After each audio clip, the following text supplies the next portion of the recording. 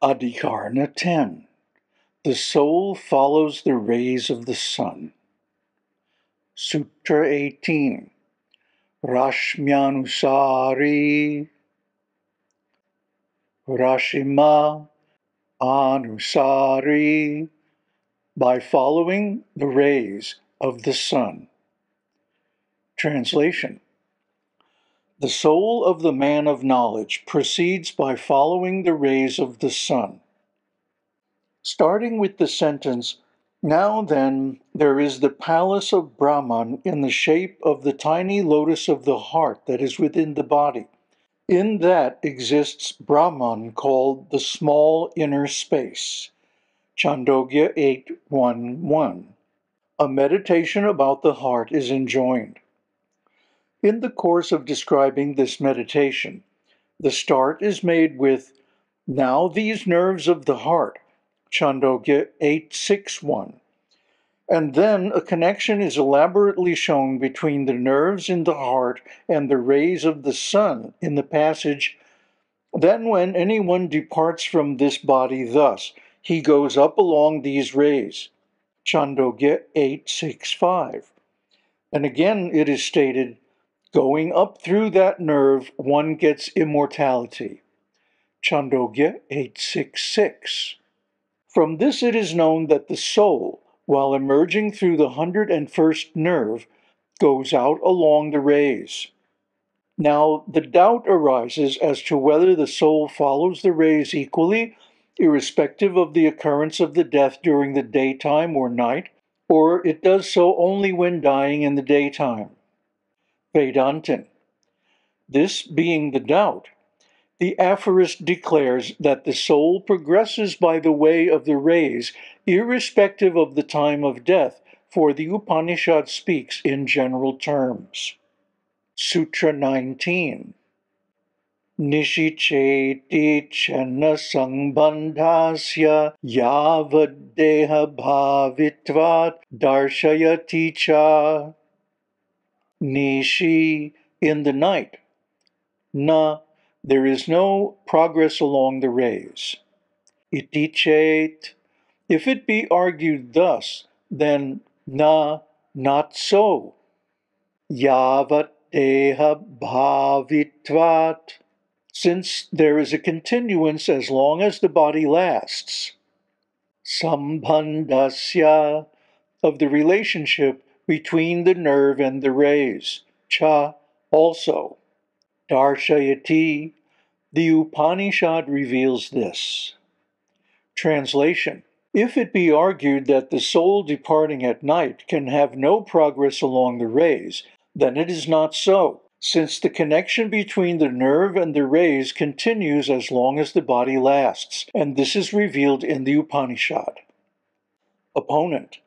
The nerve and the sun's rays remain connected during the day, so that a man dying in the day may well follow the rays in his upward course. But that is not possible for a man dying at night, because the connection between the nerve and the rays is then snapped. Vedanta. Not so, for the connection between the nerve and the rays lasts as long as the body itself, for the nerve and the rays remain in association as long as the embodied state continues. The connection is not broken by night. This fact is revealed by the Upaniṣad in, extending from that solar orb, they, the rays, enter into the nerves, and spreading out from the nerves, they enter the solar orb. Chandogya 8:6-2. In summer, the presence of the rays, even during nights, is perceived from their effect of producing heat, etc. If it is difficult to perceive them during the nights in other seasons, it is because they are present in very small measures, even as they are in cloudy days during winter. The text, "The sun makes of it a day, even at night," reveals this very fact. Were a man dying at night to proceed upward even without following the rays, the pursuit of the rays itself would become useless. The Upaniṣad does not mention separately that those who die in the daytime proceed upward by following the rays, while those who die at night do so without depending on the rays. On the contrary, if it be supposed that even a man of knowledge cannot proceed upward owing to the offense of his dying at night, then the fruit of knowledge will become uncertain, so that men will have no inducement to it, for one cannot regulate the time of one's death. It cannot be that a soul that has become detached from the body at night must wait till day dawns. For even when day dawns, its body may not come in contact with the solar rays, the body, having already been consigned to fire, etc. The text, in the little time that the mind takes to travel from one object to another, the man of knowledge reaches the sun. Chandogya 8, 6, 5 also shows that there is no waiting for daybreak. Therefore, the soul's pursuit of the rays is the same, whether it departs at night or in the day. Namaste. So these sutras are pretty straightforward. When the soul leaves the body at death of an enlightened being, not a conditioned being, the enlightened beings travel on the sun rays. Now, how is this possible? How can you travel on a ray? Well, we do it all the time. Every time you pick up your phone or log into the internet, the information travels by light through fiber cables. So, in the same way, the information of the soul, which is the background information from the previous lives, the karma that brings him to liberation, that information travels along the sun rays just like a modulated light beam can transmit any amount of information through a cable. But these beams are free, they're open. They're not enclosed in some man-made pipe. But they are the energy that sustains the entire biosphere. The sun's energy, gravity, and so on, is what creates the planet that we live on. And its energy transmitted through light is what animates the entire world of life, organic life that we know of. This thin film of organic, growing, evolving, conscious stuff that we call life. So this is a very precious thing. This is a very influential thing, this light from the sun. The light from the sun and the gravity of the moon is what causes the mix. It's like a big blender that mixes all these different substances and gives the raw materials for the bodies to be animated by the information coming through the sunbeams. See, that's why Vedic astrology is called Jyotish. Jyoti means light, and Isha means God. So God controls the universe by light. And the sun's light is the medium through which that control passes in both ways. The outgoing light from the sun is what programs the whole biosphere and implements the law of karma and so on. And the returning information from exiting of the souls from their material bodies is a kind of feedback mechanism. And of course, the sun is very happy to receive enlightened souls from the planet Earth because the whole purpose of this universe is self-realization. Now, why is that? Well, this is something very esoteric that I found buried deeply in one of Śaṅkarācārya's commentaries, that Brahman cannot see itself directly. Huh? How can one know the knower? Says Yajnavalkya. So the knower cannot know itself directly. It can know that it exists. It can know that it is conscious, but it cannot see itself from the point of view of another, because in Brahman there is no other. There is no object. There is no second. One without a second is Brahman. So to get an idea of itself as an entity, Brahman creates Maya, and Maya is like a mirror. And it is said that Shiva is Brahman's reflection in Maya. So through Shiva and the many, many living entities that expand from him in his creation, Brahman gets a look at itself in the mirror of the creation. That includes each and every living being, all of us. And that gives Brahman the same kind of self-realization as we experience when we realize, Aham Brahmasmi, I am Brahman.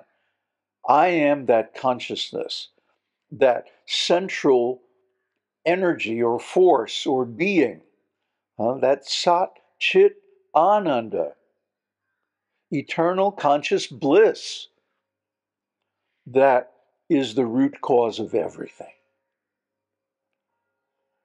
So when we realize this, this is a tremendous awakening for us. And then when we leave this illusory body, this temporary shell, this bag of bones, when we leave this behind and return through the light to the sun is immensely pleased. Now, one of the problems today is that not many people are becoming enlightened. For example, in the Buddha's teaching, he taught how in the beginning, like 500 years after his appearance, people would use his teaching to become enlightened. But after that, the whole thing would start to degenerate until after 1,000 years or so after his appearance, nobody would be getting enlightened. And that's exactly what happened. So the Buddhists of today have reconciled themselves that nobody's going to get enlightened by following our path. And so they simply concentrate on making merit, they call it good karma, subha karma, so that they take a birth in a high planet in the next life and thereby gain the opportunity to further their self-realization. But wait a minute, the Vedic path, the Upanishadic path, is still alive, is still functioning, is still capable of bestowing the highest benefit. Well, why doesn't everybody take shelter of it? Well, they're ignorant, they're prejudiced, they're attached, they're lusty, and they don't want to give up their big positions in religious organizations and stuff like that, or in politics, or in economics. They don't want to become a poor sadhu. They want to own a condo in Miami Beach,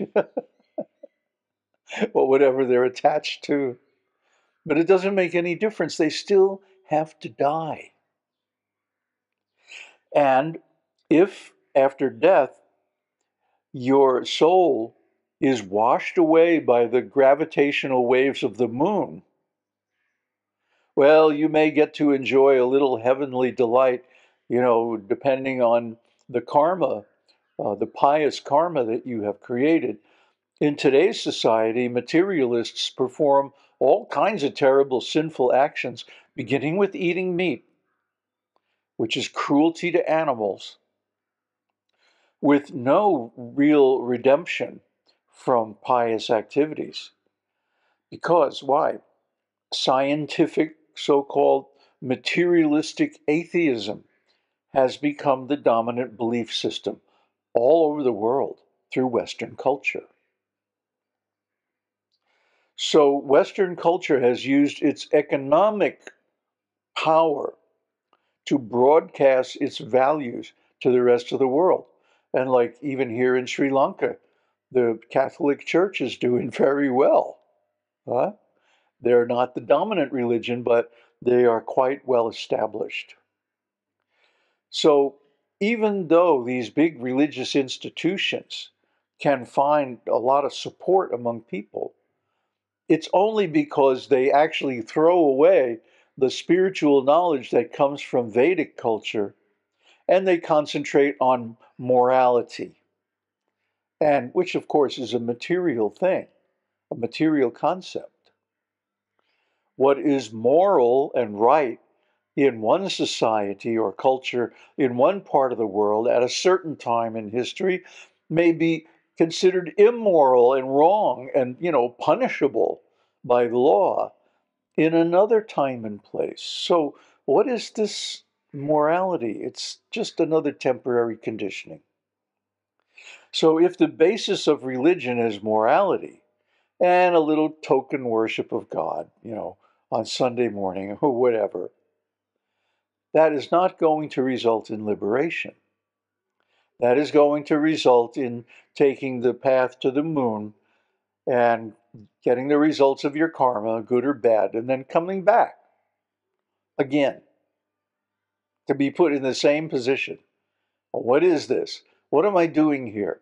What should I do? How can I get out? Why am I suffering? Why is there evil in the world? And so on. So you have to resolve all these questions. And this is the Brahma Vidya, the knowledge about Brahman contained in the scriptures. And if you follow the instructions given in the Brahma Vidya, then you get Brahma Jnana, realized knowledge of Brahman. And of course, that will set you up for liberation. Then at the time of death, the heart's door will illuminate. You will pass through it onto the rays of the sun, which are present even in the darkest night, in some small quantity. Or else we'd have an ice age here, like we did, what is it, millions or thousands of years ago on Earth. The rays of the sun keep us warm even at night. So we can follow those rays back to their source, back to the sun planet. And from there, we become pure light and merge with the eternal Brahman. Om Tat Sat. Om Shakti Om. Om Namah Shivaya.